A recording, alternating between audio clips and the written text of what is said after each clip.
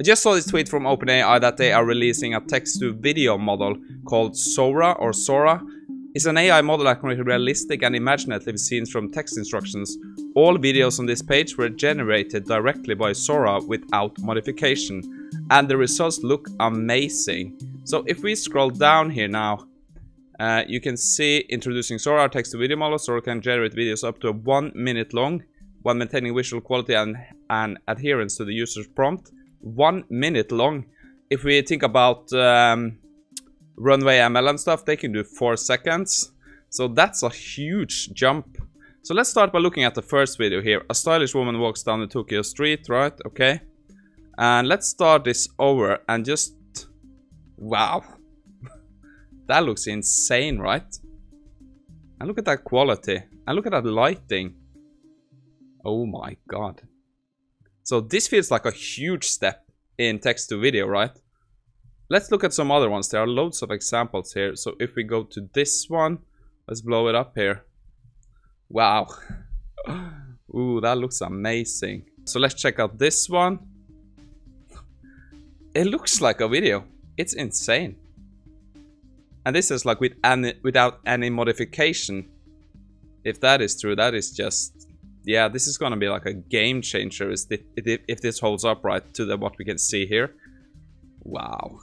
Okay, so let's take a look at some other examples. It's amazing. It looks so real. It looks like a drone footage.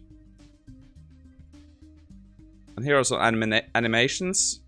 Ooh. Yeah, it's not comparable to what I have seen before in text to video. I can say that much. So here we got this format. So this is kind of a short format, I think. A peacock or something. A bird. And if you scroll down here, so today Sora will become available to red teamers to assess critical areas for harms or risk. Yeah, I can see that. Access to a number of visual artists. We're sharing our research reports early to start working. Yeah, so there's no like timeline on this, I think. But I thought this one looked amazing. So historical footage of California during the gold rush. It kind of nails the aesthetic, right? You get this western old feeling. It's kind of grainy. But we are actually using like a flyby drone here. Wow. Yeah, I'm super impressed. Extreme close-up of 24-year-old woman eye blinking. Standing in Marrakesh during... Wow. The details are just... Wow. Ooh, I didn't see this coming, to be honest. I was quite shocked when I saw this. Up to 1 minute. And I saw this one. This was pretty cool. You can kind of see that it's something, but it's really hard to tell, right?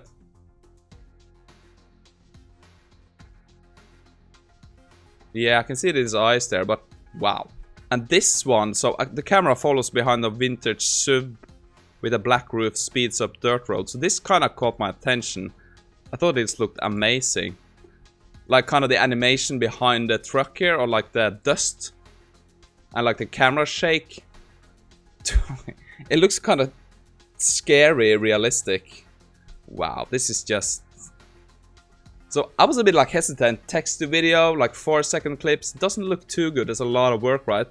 But when I saw this now, I thought, wow, this could open up like... This is just a different level, right? Wow. So I put this one, reflections in the window of a train traveling through the Tokyo suburbs. So here you can kind of see all the details. These are really hard, right? So we kind of see the person filming and we see the reflections and we kind of see the backdrop with the city. So yeah, I don't have a kind of words for this. This is just kind of keeping me... a drone camera circles around beautiful historical church. I don't really know what to say, like, other than that, I'm super excited. So, seems like OpenAI is stepping up again, right? But of course, we have to try it out. It's easy to get blinded by good demos, like when we saw this Pika and stuff coming out, but like, it wasn't really... When I tried it, it wasn't kind of like the demo, so of course we have to get hands on this. This could be cherry-picked, right? We don't really know, but it says it's without any modification, but yeah, ooh, Look at the bright colors here. Looks amazing. Wow, that is just insane. Ooh, I got really excited to try this now. I bet you can't tell. The story of a robot's life in a cyberpunk setting. Nice. Yeah, you can see some weird animations behind here, but it looks very cool. I like the camera angles. Wow. Extreme close-up of a gray-haired man with a beard in his 60s. Yes. The details in the beard are insane. Step printing scene of a person running, shot in a 35mm camera. Yeah, this looks great. 5 gay wolf puppies flocking and chasing each other around.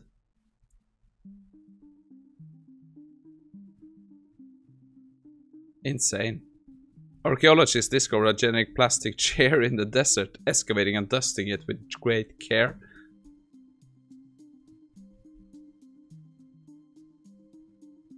That looked a bit strange.